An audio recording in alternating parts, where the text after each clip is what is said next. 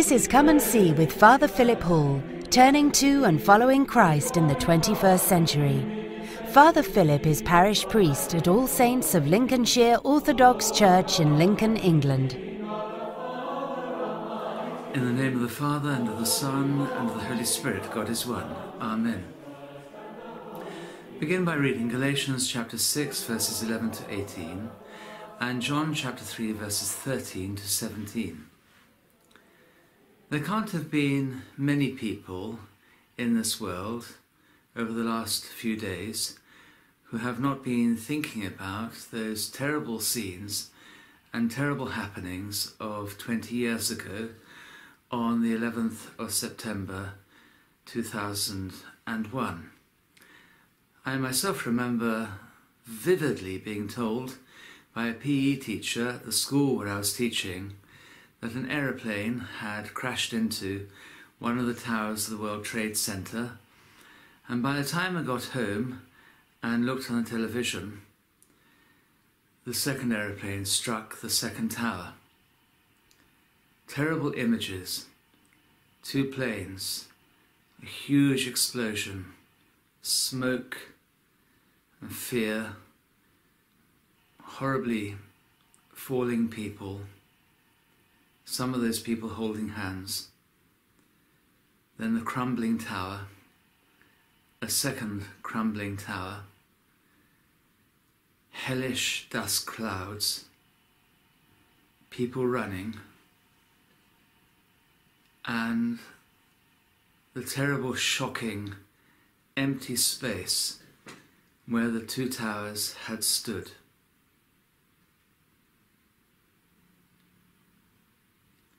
The next day we saw pictures of the wreckage, the aftermath. Those terrible jagged pieces of metal and masonry forming a small hill. And amongst all the other really shocking pictures was one of a man. He was a Franciscan friar, a priest, called Father Michael Judge, who incidentally did not judge, he forgave. Father Michael being carried lifeless out of one of the towers, having been struck on the head by falling masonry. A small hill. All that terrible things. Americans and other people of all types, deeply moving, horrific images that still strike horror into us 20 years later. Images, you just see vileness, and you wonder, what sort of hatred did these people have to cause this destruction? I went to see it some years later. The place then was a building site. They were building those two very moving footprints of the ever-descending water into darkness, actually. Very moving. They were building it at the time. And I was with Americans of all ages looking down on this building site. And there was a terrible silence amongst us all. People quiet, some people praying, some people making the sign of the cross, some in tears. It was deeply upsetting. What did it all mean? This meaningless destruction, this meaningless killing, this meaningless cruelty, this meaningless hatred. what had happened was self-evidently evil. And in some ways that is the answer. Evil robs everything of meaning. It destroys and it kills. Evil sucks out life and light and joy and love and all that is good and pure and joyful and of God. Scenes like this, of course, can be witnessed elsewhere as well. The aftermath of bombings, the natural evil of natural disasters, tsunamis and earthquakes and volcanoes, and terrible crashes and accidents, conflict,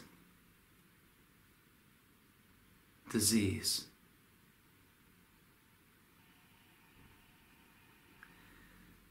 Truly, the world can be seen as a Golgotha, a crucifixion, the world a pile of skulls and the bones of infants and innocent men and women. Golgotha, a cross, but this one a sign of hope, a sign of healing, a sign of mercy, a sign of salvation, a sign of peace, a sign of forgiveness, and above all, a sign of God's great love for his world and for his beloved people, each and every one of us. The cross, the glorification and the lifting up of the Son of God, Jesus of Nazareth, the God-man. The terrorists, those poor terrorists, those poor hungry souls who had into their hungry hearts poured hatred and loathing. Those poor men who had been manipulated by others to do this terrible act. They brought death, they brought destruction, they brought fear and hatred, and in the end they brought meaninglessness. But the cross of Christ, amazingly, and at the time utterly unexpectedly, brought with it life, creation, peace, love, resurrection, and ultimate meaning to the world. The exact opposite. In the events and the destruction of 9/11, we can see and we can think of the 19 terrorists only, flying aeroplanes into buildings filled with people who were just doing their jobs, who were looking after their families, people who were ordinary people, people who were important, people who were janitors, people who were cleaners. We see people filled with love for their families, sending messages to those people they loved. I love you.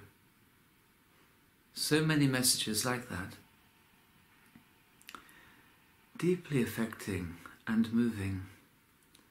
And those people on the aeroplanes realizing what their end would be, sending their love to their children, to their husbands and wives, making the last moments one of love.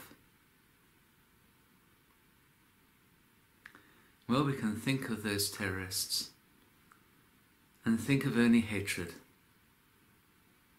We can look again and we can see again those men and women and children of every race, 90 different countries, Christians and Muslims, Jews, Buddhists, Hindus, Sikhs, theists, deists, agnostics, atheists, every one of them loved by God, his children, suffering together. We look again and we can see the police and the harbour authorities and the members of the fire department, medics, clergy, nuns, priests, rushing not away but towards the problem, coming to people's aid, hoping to rescue. Look again. And we can see people praying in the crowd, helping, rescuing, opening doors to safety, loving, giving of themselves, aiding those people who are wounded, people stopping and taking the injured to hospital. In short, we can see Christ crucified and resurrected in that scene.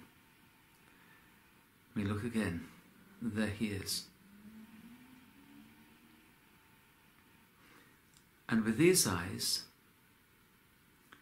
the hatred of the terrorists becomes transformed as we notice the love, the self-giving, and the courage, which is the ordinary reaction of every human being.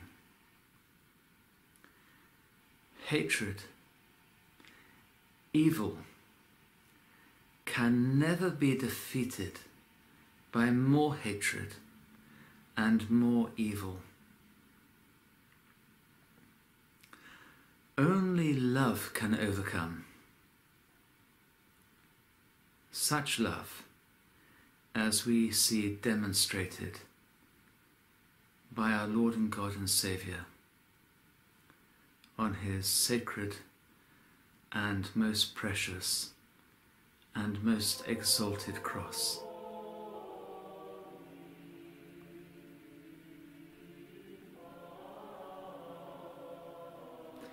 Your prayers. God bless you. Amen. Join us again next time for Come and See with Father Philip Hall, a listener-supported presentation of Ancient Faith Radio.